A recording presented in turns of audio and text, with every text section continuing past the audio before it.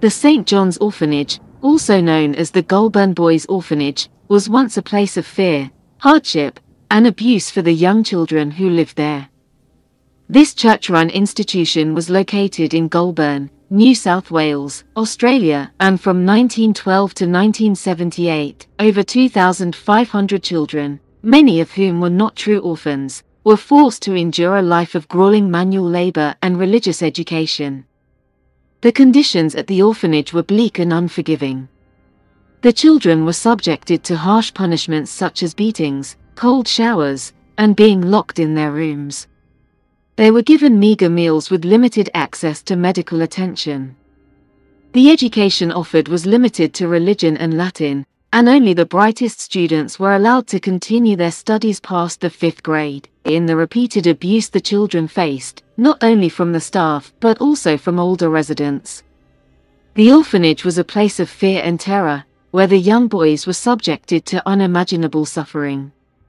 Despite the efforts of the church to provide a safe and nurturing environment for the children, the St. John's Orphanage has become known for its dark and troubled past.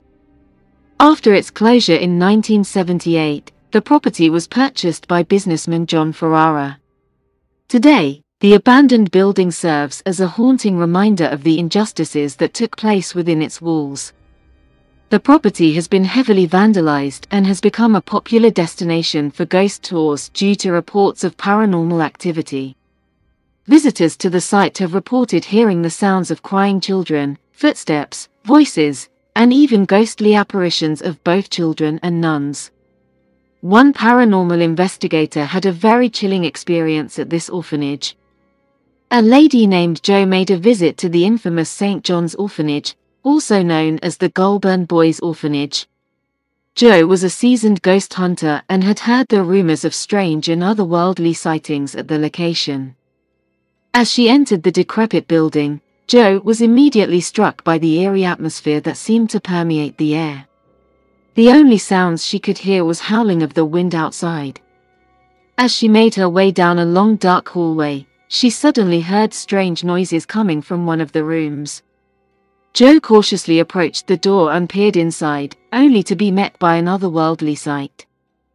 In front of her, she saw what appeared to be the ghostly apparitions of several children playing. Their laughter echoed throughout the room, but as soon as Jo tried to step closer and lift up her camera to get a closer look, the apparitions disappeared into thin air. Suddenly, she heard a ghostly voice whisper in her ear, "Get out now." Jo realized it was time to go, and she quickly fled the building, but she will never forget the strange and haunting experiences she had encountered at the St. John's Orphanage. And another scary, unexplainable series of events happened to Brody on his visit to the orphanage. Here is Brody's unsettling story.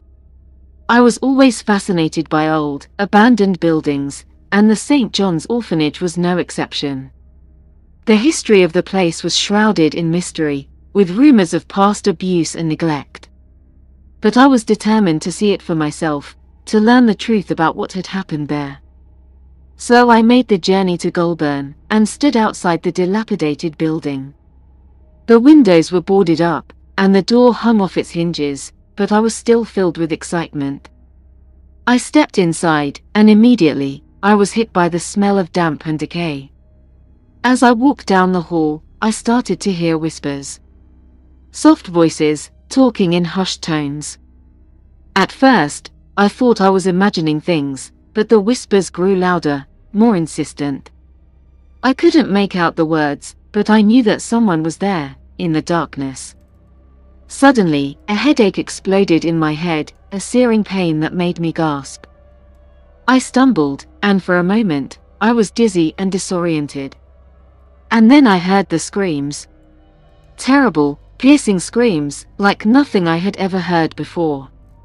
They seemed to come from all around me, from the darkness that surrounded me.